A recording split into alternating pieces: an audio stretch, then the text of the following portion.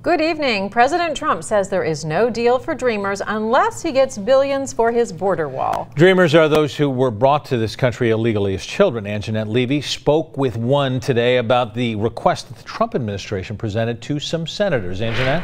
Well, Brad, that request came in a memo to senators. It has not been made public. Since President Trump announced the end of DACA, nearly 800,000 students have been left in a holding pattern, and they'd like a clean bill granting them permanent legal status.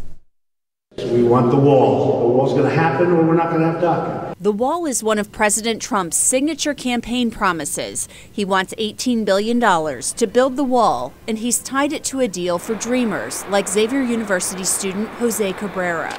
A lot of those DACA recipients are starting to feel like a pawn in this whole political arena, and we've been a pawn for a very long time.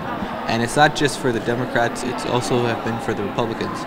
Cabrera feels something could have been done for Dreamers under the Obama administration when Democrats controlled Congress. He wants a so-called Clean Dream Act that isn't tied to funding for the wall or more ICE agents. A lot of our parents are already undocumented, and if the Dream Act were to pass, a lot of our parents won't benefit from it. So they will stay undocumented while we have documentations. And as more funding goes to ICE, the probability of them getting detained goes up. President Trump announced the end of DACA, the Deferred Action for Childhood Arrivals, in September.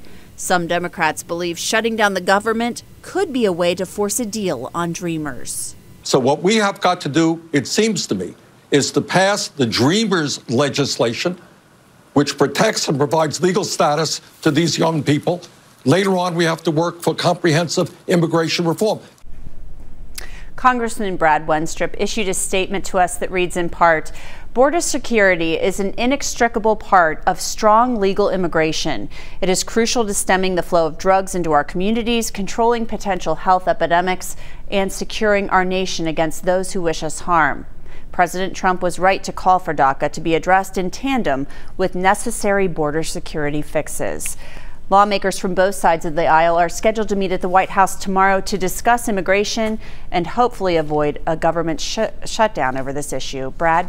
Anjanette, thank you. Today, the U.S. Department of Homeland Security confirms special protections for Salvadorian immigrants will end.